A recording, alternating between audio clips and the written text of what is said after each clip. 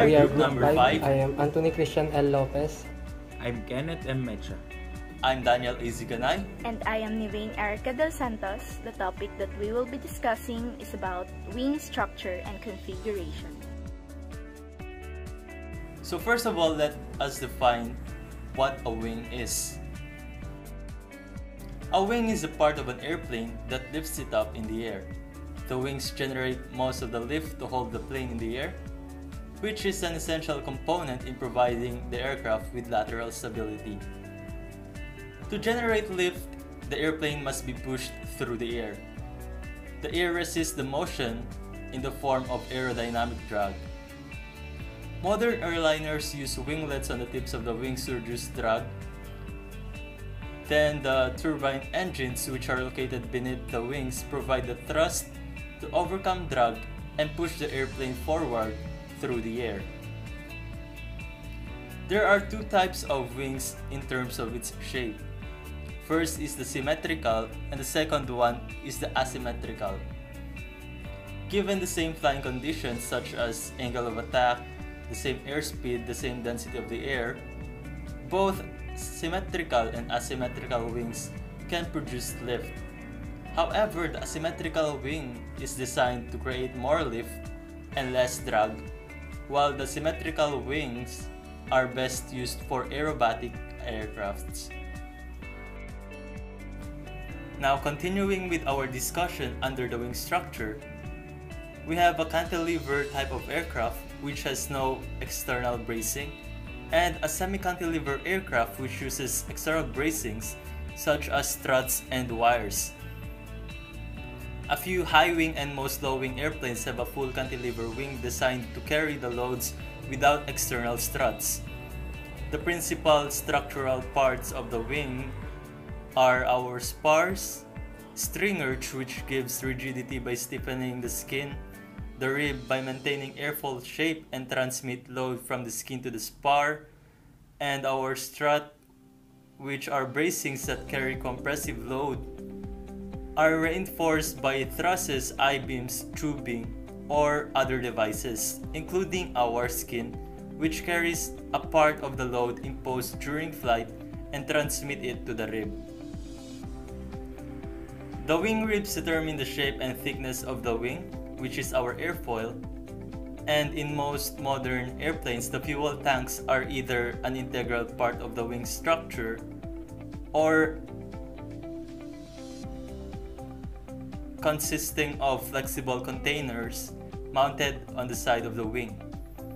Attached to the rear of the wing are our trailing edges of the wings are two types of control surfaces, referred to as ailerons and flaps.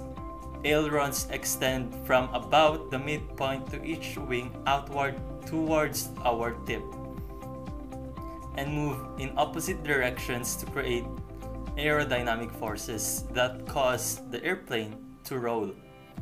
Flaps extend outward from the fuselage to near the midpoint of each wing. The flaps are normally flush with the wing surface during cruising flight, and when extended, the flaps move simultaneously downward to increase the lifting force of the wing for takeoffs and landings. Now let's go on to how our wing ribs are created. We have two ways of creating a wing rib, which is on the first one we have the stamped wing rib. The nose ribs are stamped from aluminum alloy sheets or machined parts, and these ribs are U-shaped and may have their web sections stiffened. Regardless of their design, their purpose is to give contour to the leading edge, and stiffeners are used to stiffen the leading edge and supply a base for fastening the nose skin. And next one is the machined wing rib, in which wing ribs are predominantly manufactured from raw aluminum alloys. These are light and have a high load bearing capacity and are extremely robust. In order to be enabling this alloy to be machined successfully, the machine tool processes and milling strategies must be designed to perfectly suit the alloy. And on our fuel tanks, which are normally located in the inboard portion of the wing, we have three different types of fuel tanks, which are the removable metal containers, the Bladel fuel cell tanks, and the integral fuel tanks, which are built into the basic wing structure and cannot be removed. These are also referred to as the wet wing portion of our airplane. And on our wing structure, we have the drag wire that resists backward forces, anti-drag wire which resist our forward forces, and the false ribs which do not span the entire wing chord. There are also external braces which are interplane struts that resist bending and twisting, the bracing wires which are flying wires or our landing wires, and also the cabane strut, which is a wing strut attached to the fuselage, which are common in our parasol wing configurations. Drag and anti-drag wires may also be found in a wing, as I've mentioned earlier. They are shown crisscrossed between the spars to form a truss and resist forces acting on the wing in the direction of the wing chord. These tension wires are also referred to as tie rods. The wire designed to resist the backward forces is called our drag wire.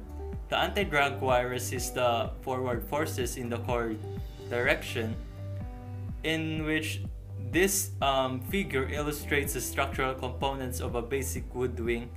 At the inboard end of the wing, spars is some form of wing attached fitting as illustrated.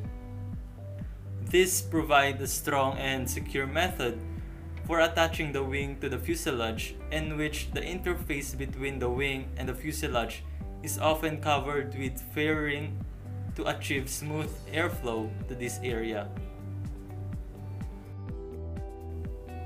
Here's AC to talk about the next part of our discussion. Thank you, Daniel. The next topic is wing configuration. The first one is number of wings.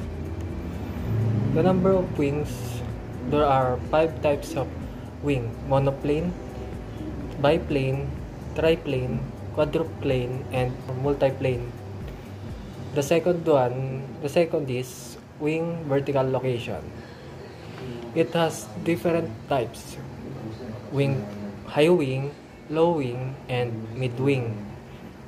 The third one is wing platform, which is the shape and layout of the wing. Next is the fourth one is sweep configuration. It is sometimes used to adjust the center of lift when the wing cannot be attached in the ideal position. The fifth is wing shape. Wings are airfoils that, when moved rapidly through the air, create lift, and they are built in many shapes and size. And the last is wing installation. The wings of an aircraft can be attached to the fuselage at the top, at the mid, or at the bottom. Monoplane, type of aircraft with a single pair of wings. The monoplane design has been nearly universally adopted over multiplane configuration. Well, this monoplane, most common wing configuration used in airplanes. It refers to a single wing that extends horizontal across an airplane's body. There are several subtypes of wings, some which include low monoplane, mid-wing monoplane, shoulder wing monoplane, and high wing monoplane. Next is biplane, airplane with 2 wings, one above the other. In the 1890s, this configuration was adopted for some successful piloted gliders. This biplane, while not as common as monoplane, some airplanes use a biplane wing configuration. This biplane refers to the use of two wings or more wings. As shown in the photo, the biplane configuration typically consists of two wings with one wing located over the other wing. With that said, biplane wings can have three or more wings. Next is triplane. An airplane having three wings arranged one above the other. Triplane arrangement has a narrower wing chord than a biplane of similar span and area. This triplane, a type of airplane with three pairs of wings as shown in the photo, one above the other, that can produce more lift, and also the drag is also higher when the wings are increased. The next is quadruplane and multiplane is also type of wing configuration. The next part of configuration is vertical wing location. High wing, adopted by most cargo, VTOL, general aviation aircraft. Higher climax, use of fairings, external struts, blisters, reduced ground effect, angle between the fuselage center line and the wing chord line at its root. Also, safer engine propeller clearance or FOD. And last is more lateral stable. This high wing, they are the wings set on the top of the airplane's body, that located in the fuselage. Also, high wings are very stable at slower speed, meaning they can right themselves quickly if they encounter turbulence while traveling slowly. These are the example of high wing. Cargo aircraft eases and facilitates the loading and unloading. Also, safe propeller clearance. This cargo aircraft, it is designed for the carriage of cargo rather than passengers. Such aircraft usually do not incorporate passengers, amenities, and generally feature one or more large door for loading cargo. It is not especially for passengers, for only transporting. Then the next example of high wing is GA aircraft. It facilitates installation of a strut. Aircraft structure is lighter when struts are employed. This type of aircraft includes a wide range of aircraft. All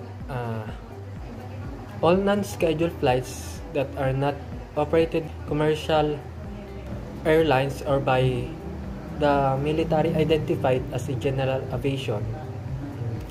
These are not operated by commercial airlines or any kinds of airline like military.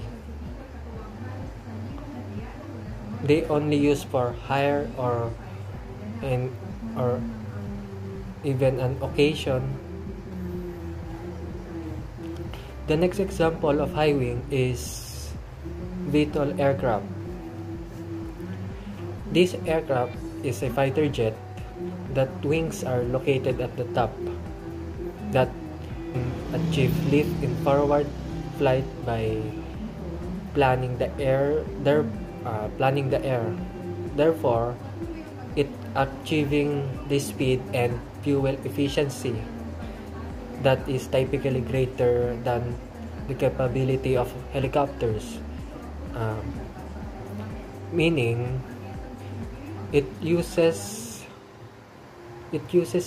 the air that flows in the wing as the use to achieve speed and the use of the fuel efficiency. Also, VTOL aircraft saves the wing structure from high temperature exit gases and also minimize wing wash. That's all for my topic. Then next is Kenneth. He will discuss about the low wing and mid wing. Thank you, AC. And now, let us talk about the vertical wing location in low wing. Firstly, it is adopted by commercial transport airline. Another thing is, it has improved takeoff performance. Third is, dihedral wing for ground clearance. And another one is for less downwash effect on tail surface. Another thing is nose down pitching moment. And another one again is convenient retraction system.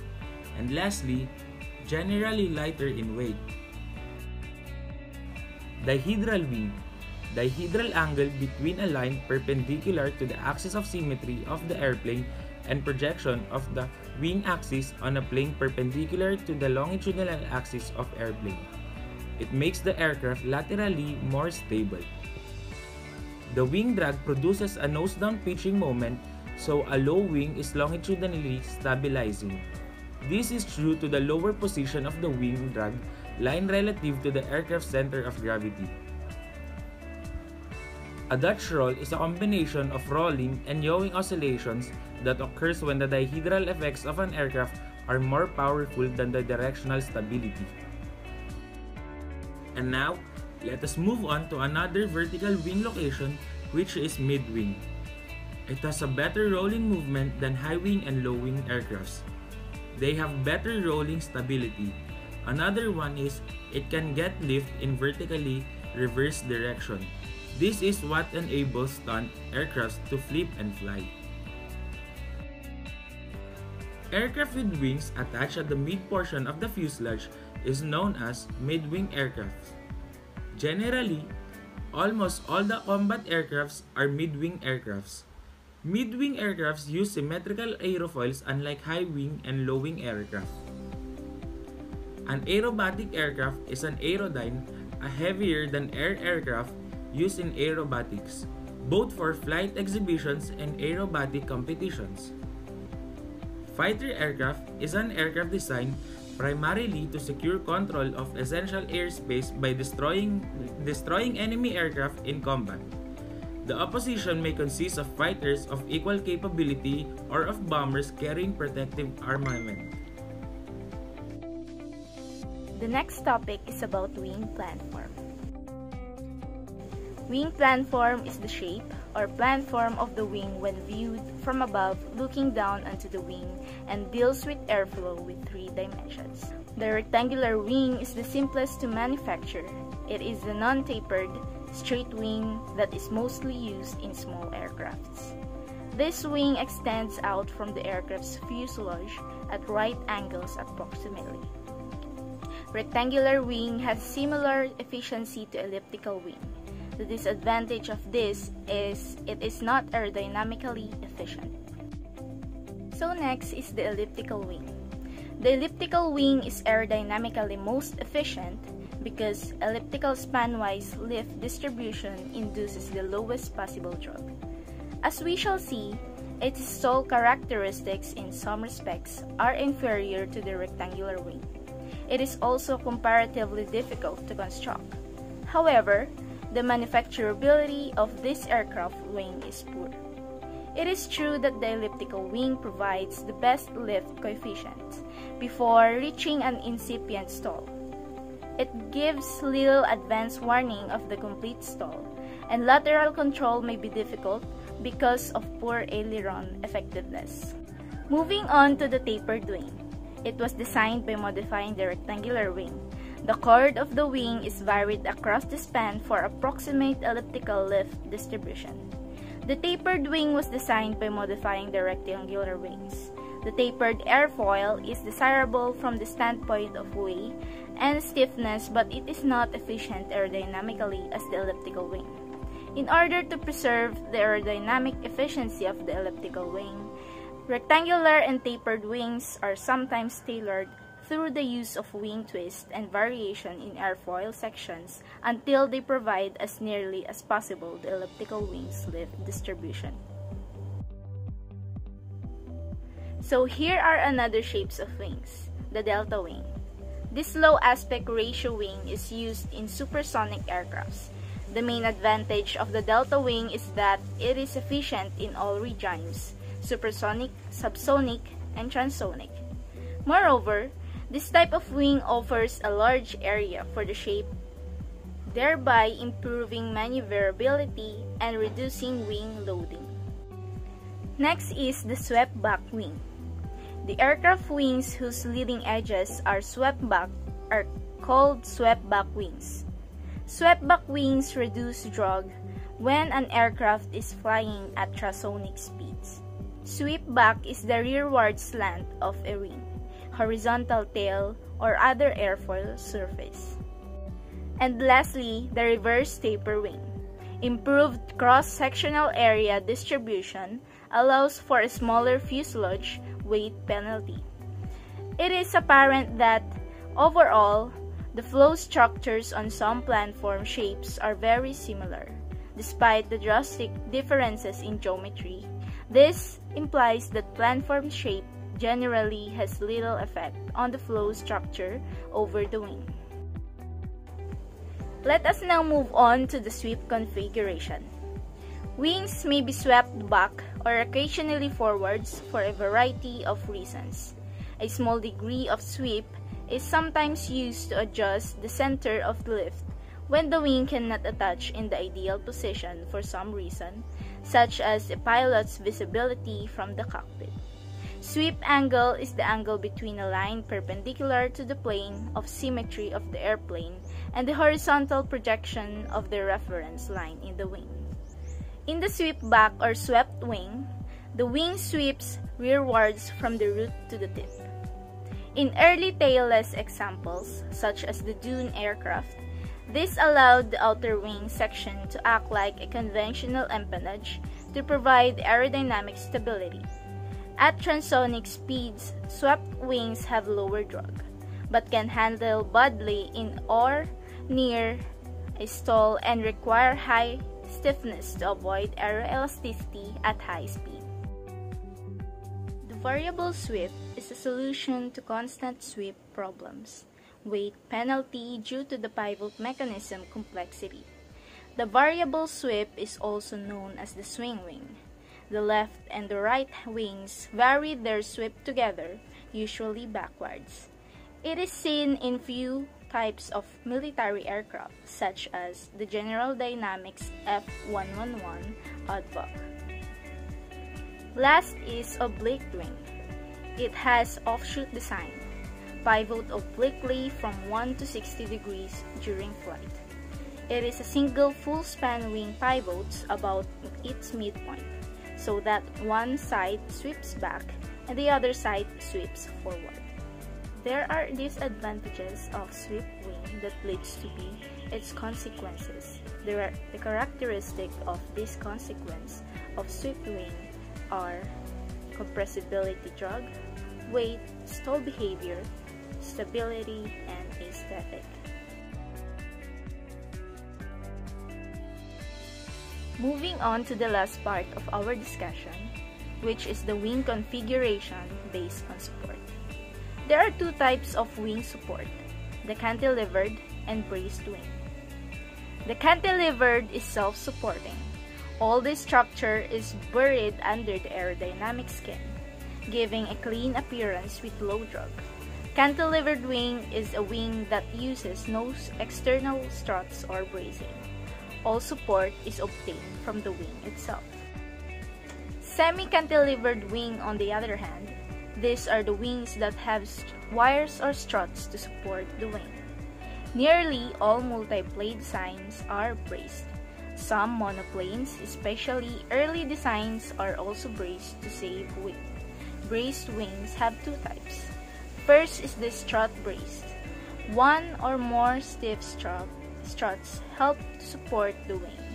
A strut may act in compression or tension, and different points in the flight region. And the other one is the wire braced. Alone as the Boeing P-26 pea shooter, or more usually, in addition to struts, tension wires also help to support the wings. Unlike a strut, a wire can act only in tension. To support itself, a wing has to be rigid and strong, consequently may be heavy. By adding external bracing, the weight can be greatly reduced. Originally, such bracing was always present, but it causes a large amount of drag at higher speed and has not been used for faster designs since the early 1930s. And that concludes our discussion about wing structure and configuration. I hope you have learned something from us, and thank you for watching. Bye!